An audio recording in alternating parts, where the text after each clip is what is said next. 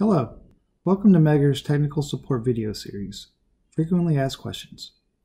In this video, we will review the hardware of the Megger BITE 2P battery impedance test equipment. Let's get started. The Megger BITE 2P is a battery impedance test set used for internal AC impedance measurements, recording DC terminal voltage values, and measuring the interconnection resistance for the straps in a battery string. Here you can see the Megger BITE 2P transmitter module, receiver, potential probe, amp clamp, and the red and black current injection clamps. Now let's discuss the test buttons, connections, and indicator lights on the Megger BITE 2P. The J1 connector, as seen on the right-hand side of the test set, is where a standard power cord is inserted to provide a 120 volt 60 Hz or 230 volt 50 Hz power supply.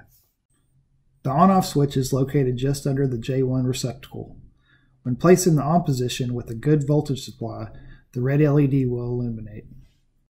The J2 connector is located in the top right-hand corner of the test set. Here you connect the transmitter current source leads. The red current clamp is connected to the first positive terminal of the battery string from the charger, and the black current clamp is placed on the last negative terminal before it returns to the charger. After you've connected the red and black current source leads, you can place the green current button to the on position. When placed in the on position, the current button will illuminate green, as seen here. When the coupling capacitors in the transmitter have properly charged to the bus voltage, the yellow current ready light will illuminate. The digital ammeter will indicate the magnitude of the AC source current being transmitted from the Megger BITE 2P. The meter operates on a scale of 0 to 15 amps. The overvoltage warning light, as shown here, indicates that an overvoltage condition is present across the current source leads. An overvoltage condition indicates that there is more than 275 volts DC that exists on the circuit. The current ready light will go out and the current will stop being applied to the battery. Here we see the J3 printer cable connection. The printer cable is connected here and to the 7-pin connector on the bottom of the receiver unit. This provides the means to print the test data stored in the receiver utilizing the Megger BITE 2P printer. The receiver unit is used independently from the BITE 2P transmitter to take measurements along the battery string. It is important to charge the receiver before its use.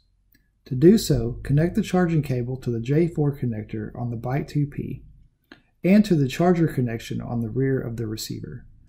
After doing so, press the receiver charger button on the BITE instrument. It will illuminate green and the red LED will come on. The red LED will blink when the battery is fully charged. Here we see the potential probe, receiver unit, and amp clamp. These three devices are used together for taking measurements across the battery string. As you can see, the potential probe and amp clamp are connected to the bottom of the receiver unit while testing. First, let's take a detailed look at the receiver unit. To power up the receiver, press the green power on button. Next, we have the up and down arrow keys. They are used to scroll through the receiver menu to set up your test. After you've made the appropriate selections in the receiver menu, you'll press the enter key to begin.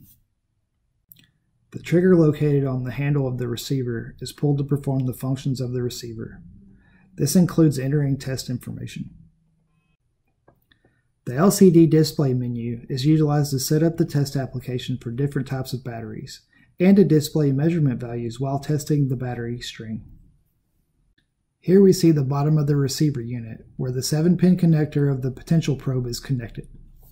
Both the potential probe and the receiver feature spring-loaded tips for application to the battery terminals for impedance, DC voltage, and strap resistance measurements.